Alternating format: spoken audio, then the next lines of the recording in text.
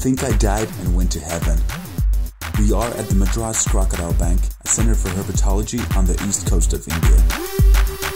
Today I get the chance to handle a rat snake, but I flinch. Like a little bitch. You will also see an Indian guy dance. There you go. Enjoy. You're watching a Fauna. Welcome.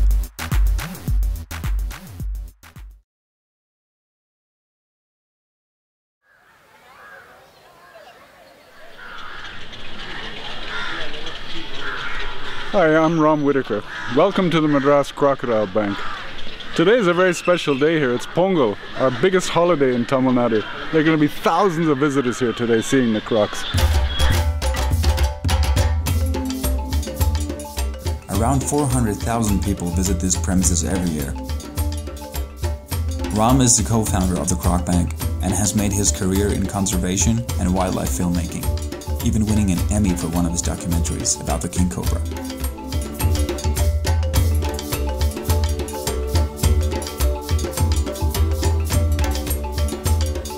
In the early 1970s, we found that crocodiles were going extinct in India. I did surveys actually almost throughout the entire country, and it seemed like something had to be done really fast.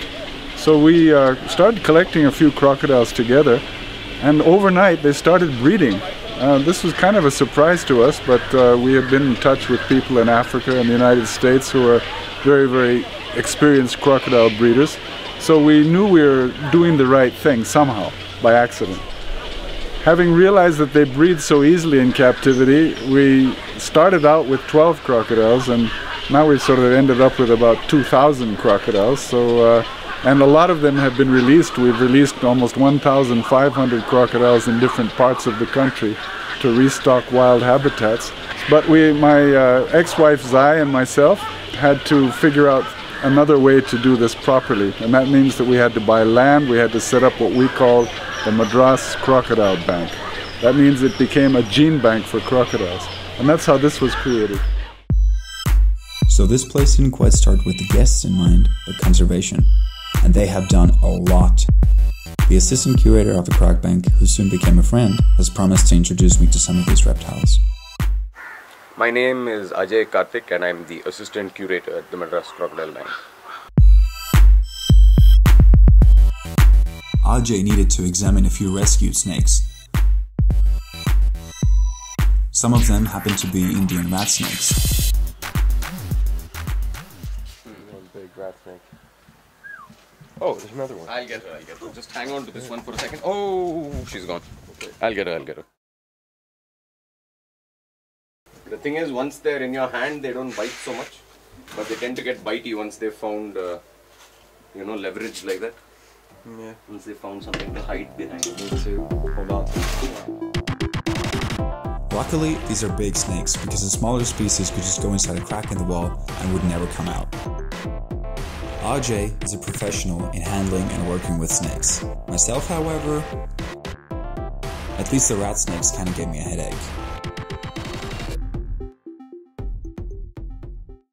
These guys are pretty dimorphic sexually, much like king cobras, so males get a lot larger than females. Our female's only about half this size and she laid 22 eggs this year. Yeah, we hatch the eggs out, but what we do with the babies is just release them onto our own property. This wild rat snake may be one of those released babies. Sadly though, they are very often killed because they are mistaken for a cobra.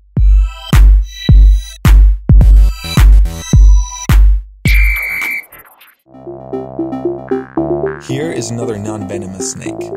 This is a certain species of sand boa, and there is a reason why it kind of looks like a worm. They use that blunt tail, you can see right there.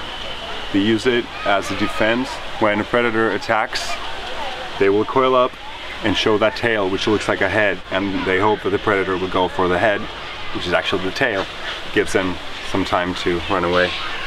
It's a beautiful, beautiful animal.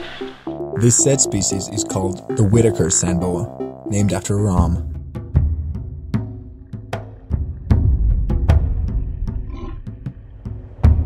Next week, we get to meet some crocs as we learn about some of the most endangered reptiles on the planet. Welcome back then. Remember to comment and subscribe. This was a Fin and Fauna.